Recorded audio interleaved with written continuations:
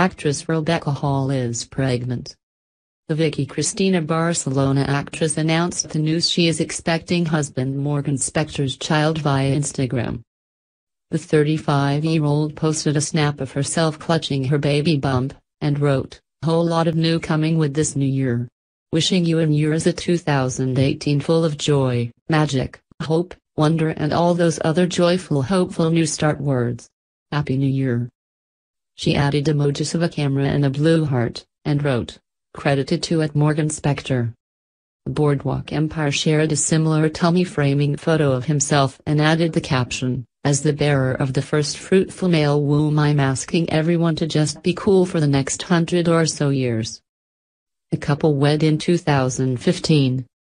The baby news has given Rebecca something to smile about following the death of her father, British theatre mogul Sir Peter Hall, in September 17. He passed away at University College Hospital in London, surrounded by his family.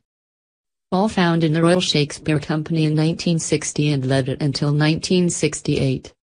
He was appointed director of the National Theatre in 1973 and was responsible for the company's move from London's Old Vic Theatre to a complex on the city's South Bank. Hall, who was knighted in 1977 for his services to theatre, is also survived by his wife, Nikki, and other children Christopher, Jennifer, Edward, Lucy, Emma, and 9 grandchildren.